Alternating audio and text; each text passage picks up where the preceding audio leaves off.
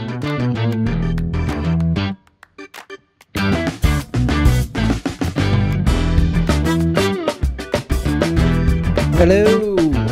welcome. Turn that off there. Welcome to Jazz After Dark. Hey, darn it, I forgot to move that thing again. You can't see my shirt. We are messed up financial advisors here at Jazz Wealth, and our goal, remember, is to work with people that often don't think that a financial advisor can help them, right? So the average person is really who we're focused on.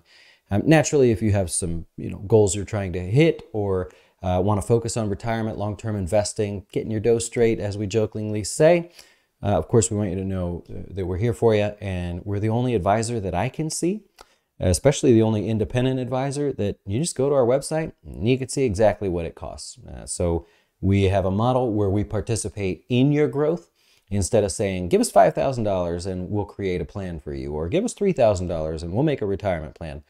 I don't really get that. So hopefully you'll check us out there.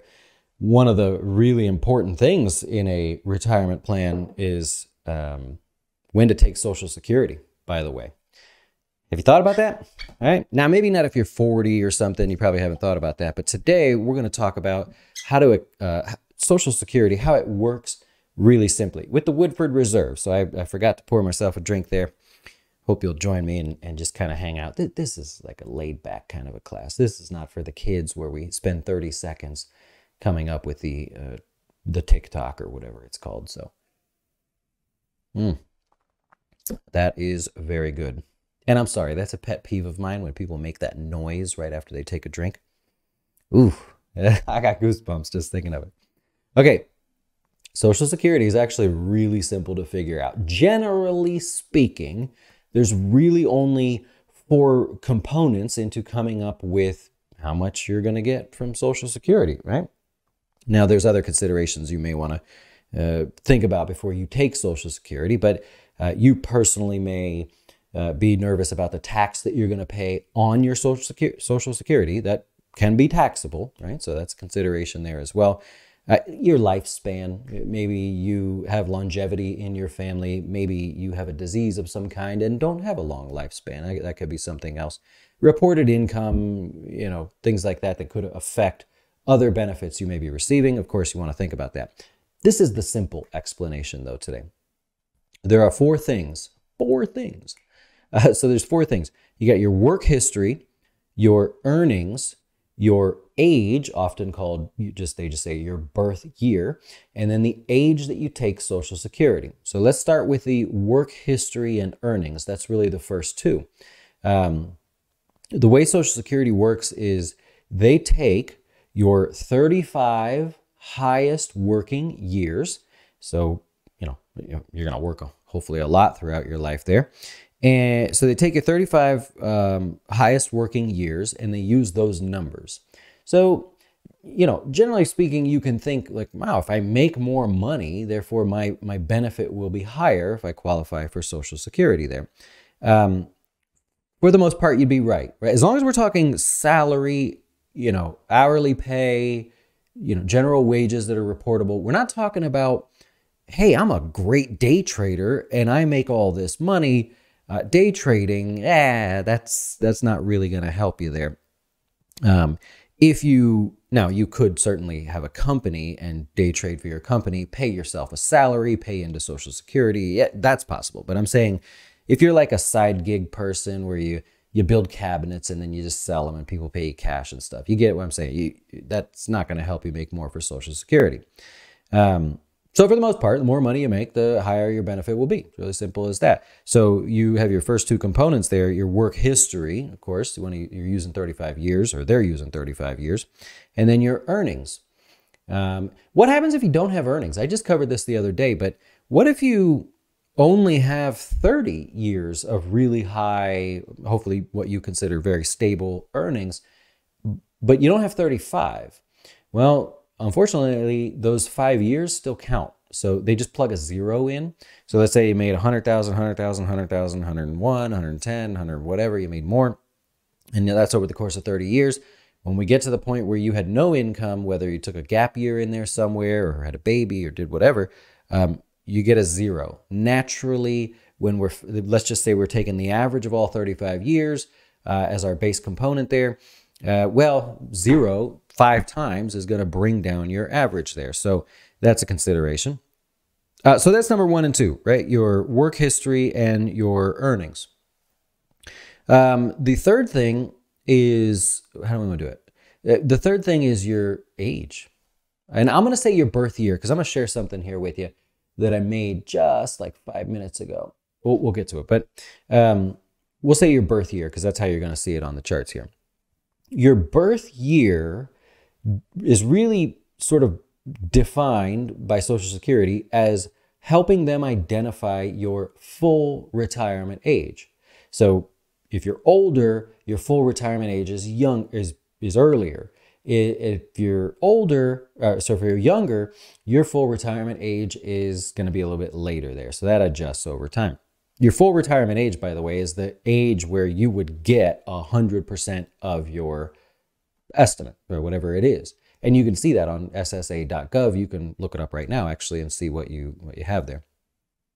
The fourth thing is your claiming age. So again, we have your work history, your earnings, your birth year, and then the year that you're the age that you're going to claim Social Security benefits. Those 4 things play into how much you're going to get. Now, that's where people get confused, because they say, well, I hear if I wait and delay Social Security that I'm going to get more. That's true, but how do you figure it out? What's the simple way? I'll give you that here in a second. The other thing I forgot to mention was your full retirement age may be 67, according to Social Security, but you can take it as early as 62. You could also take it as late as 70.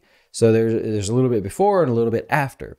Well, if you take it before, your Social Security is going to be lower. If you wait till after your full retirement age, your Social Security actually goes above your estimate. A lot of people miss that when they're talking about it. So let's just go to this here. We'll talk about it. Looks really simple, right? I even color-coded it for you. So for example, I'm going to go down here. If your birth year was 1960 or later, your full retirement age is 67. See how somebody that's older, born between 43 and 54, their full retirement age is 66. And anytime you don't see an even 100 in there, that's because it's not, I rounded, right? So they do 66 in 3 months, 66 in 6 months, things like that. So let's stay down here for a second. You were born 1960 or after that, doesn't matter when in 1960, and you go to ssa.gov, you will see if you take Social Security at 67, you will get 100% of this amount. Everybody's naturally a little bit different. Then you will be able to figure from there, what if I take it at 62? Then you will get 70% of that amount. So for, since it's late and, you've had a drink, let's use easy math. If your full retirement age benefit is $1,000 a month, but you choose to take Social Security at 62, and you were born in 1960 or later, you will be getting 70% of that, or $700 a month. So you're giving up $300 a month by not waiting until 67. If you took it at 63, you'd be getting $750 a month, $800 a month, $86.70 a month, $93.30 a month, $933 a month, sorry, and 100%. Now, the one thing that can manipulate that is what's called the cost of living adjustment, COLA, if you ever see that. Your benefit now may say $1,000. However, there may be something in 2 or 3 years where they raise, due to cost of living, inflation, they may raise it to $1,100, right? They just had a big raise actually this year. And so you would just go back to this same chart and say, well, now what? I was thinking I was going to get 1,000. Now I'm going to get 1,100. Let's take 70% of that. Oh, cool. I'm going to get a few more dollars. Okay. Now look what happens afterwards. If you wait till 68, let's say you don't need Social Security, so you wait, you're going to get 8% more. If you wait till 69, you get another 8% more, and so on, right? But at age 70, you've got to take it. There's no waiting till 71 and 2 and 3 and 4, right? So all you really do is you go look up your estimated benefit at ssa.gov. If you're not qualified for Social Security because you don't have what the 40 credits that they say, or they don't have a number because you don't have, well, they will give you a number still, because if you don't have 30 of income, they're still going to estimate what that's going to look like. That's why they call it your estimated Social Security benefit. So you go look that up, and then you look in here and you say, well, I'm going to take it at 64. I was born in 1961 or whatever. Therefore, I'm going to get 80% of whatever number I see. This is it. There's not much else to it from there if we're going to stay with the general topic. What are we doing in 2023? We're going an extra layer deep, right? So if that was helpful and you're able to kind of get a ballpark of where you want to be, the next question is there an ideal year for you to take Social Security? Like an ideal year. You would look at this and go, well, yeah, the ideal year is age 70. Not necessarily. So yes, you would get paid the most amount of dollars, but you may have other income. You may have IRA distributions, and therefore your Social Security may be taxed. Up to 85% of it could be taxed. And so if you took it earlier in life, took smaller dollars, but you've yet to start your IRA distributions, maybe none of your Social Security gets taxed. Well, now let's factor the fact that you took a lower net amount or a lower gross amount. It doesn't get taxed, and you have that for age 62, 63, 64, 65, 66, right? Versus saying, I'm going to take it at age 67, get 100% of the benefit, but now 50% of my Social Security is taxed. So your net number is lower. Compare the higher number, or presumably the higher number, to the net lower number. Hope that makes sense. And so this is why no one has a video that says, when do you take Social Security? It's impossible to know. Everybody has a little bit of different, variable. I have clients that there's no doubt in my mind. I can model it upside down and sideways and say, it's 63 in 6 months. That's exactly when you take Social Security. I have other clients where I'm like, you have so much saved up. You're well ahead of the game. You just need to take it as early as possible. Or on the flip side, you need to wait till the last possible second, and we'll just treat Social Security as like long-term life insurance, right? Because you don't need to. So everybody's a little bit different there. Now, some of you are relying on Social Security and of course will need it early. That's a different game. So you get what I'm saying? There's not like one great answer, but what I wanted to do tonight was explain. Let's not get lost in the mounds of web pages on Social Security. Let's just go, okay, my work history, my earnings, my birth year, and the age that I take Social Security. Okay, cool. Now I can come up with some estimates. You can actually get pretty, fine-tuned there. Right? We cover it all. Full retirement age is 100% of your benefit there. And remember, Social Security is taxable. It's a fun fact that they talk about your income that you make. Let's say you make $32,000 or more. Your Social Security is definitely taxed, not a question about it. So you know what they do? They raise your the cost of living adjustment, but they don't raise that number. It was like 1994, the last time they raised that number. So here you are getting paid more and more. They're forcing you into a tax on your Social Security. That's the thing that people miss. They're all like, they're going to take Social Security away. No, that you can see clearly. They're just taxing it more and more by leaving your maximum income for no tax on Social Security, leaving that real low.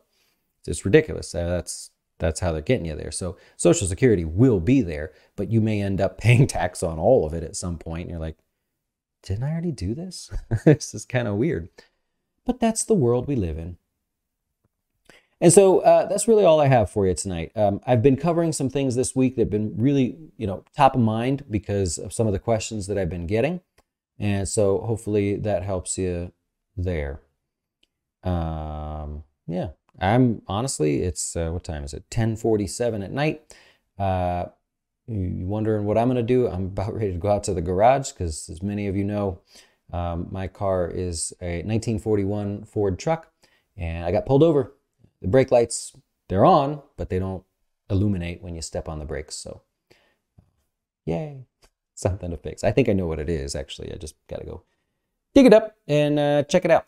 Same thing happened on my other car as well, but I'll be working on that. Hey, thanks for watching. I hope you're enjoying the Jazz After Dark series, and if there are topics that we could cover that you find helpful or would find helpful, let me know. You never know. You may get a class just for you. All right, see ya.